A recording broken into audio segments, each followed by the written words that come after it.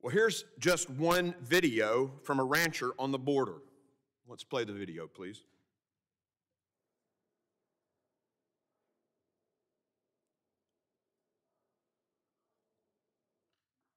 What you see here, camera footage of waves of drug cartel runners wearing camouflage carpet shoes, carrying backpacks of fentanyl and other drugs.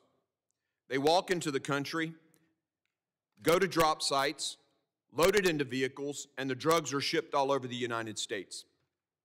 The cartels are very strategic. They neutralize CBP by having mass waves of coyote-paid people overwhelm the crossing sites, causing CBP to thin the rural areas so that they can process the mass waves of people at the crossing sites. Then, the cartels pour across the border.